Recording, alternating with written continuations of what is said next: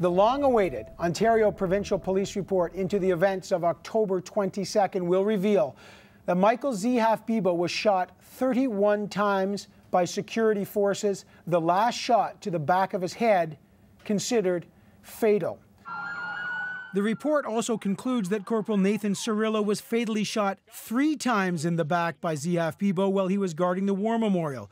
Previously, it had been reported that Cirillo was shot twice. The report also gives new details about what happened when Bibeau headed to Parliament Hill.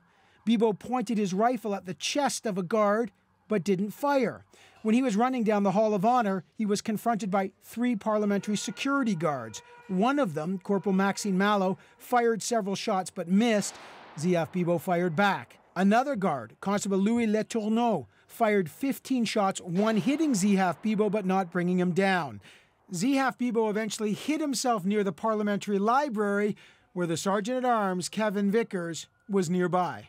4 RCMP officers then organized themselves in a diamond-shaped formation called the Immediate Action Rapid Deployment, or the IARD. Constable Curtis Barrett led the formation. To his left was Sergeant Richard Rosin. Constable Martin Fraser took the right position, and Corporal Danny Daigle covered the rear. Though the names of all the officers are redacted in the report, RCMP sources have told CBC News that there is no security risk in finally revealing their identities for the first time. They advanced down the hall. Zehaf-Bibeau turned and fired at Barrett, and at that moment, Vickers dove and started shooting at Zehaf-Bibeau as well, 15 rounds in all. Barrett then began firing, and Zehaf-Bibeau went down.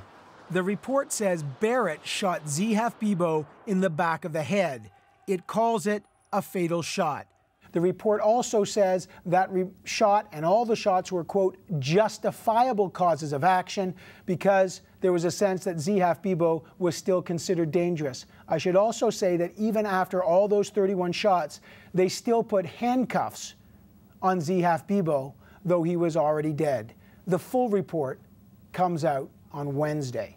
Evan Solomon, CBC News, Ottawa.